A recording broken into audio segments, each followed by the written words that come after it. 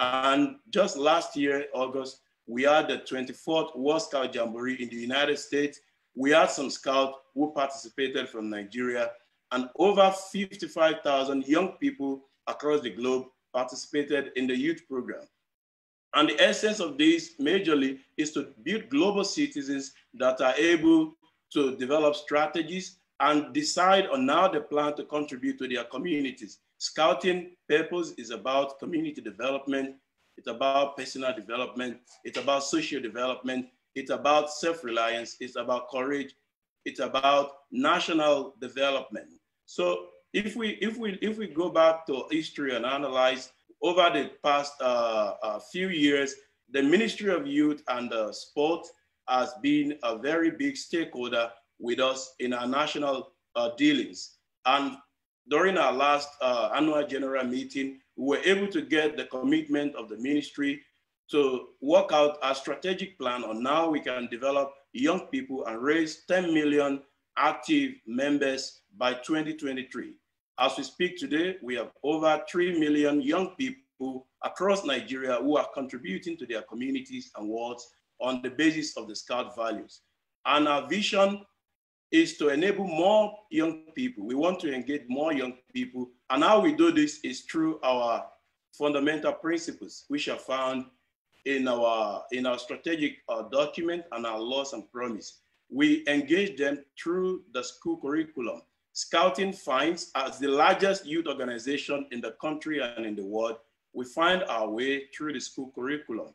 And how do we do this? We catch them young. We have a catch them young policy wherein when the school is set up, we deploy the local scouting mechanism to go there and find the young people that are in need of development. And when we do this, we can quite possibly engage as many more as young people that we can get into the youth program. And today, the youth program, is the basis upon which we, the adults, provide support. And all over the world today, the international organizations have got tremendous partnership with the Scout movement. Going to the United Nations in Geneva, we signed a new pact allowing Scouts to be key stakeholders to the United Nations on the implementation of the Sustainable Development Goals.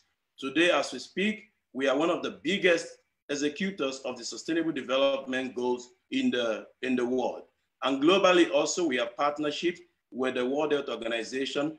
Our humanitarian responses over the course of the COVID-19 pandemic has been of a remarkable degree, because we've seen Scouts around the world supporting people who are internally displaced and those who have got little or nothing to live on in these trying times of the pandemic.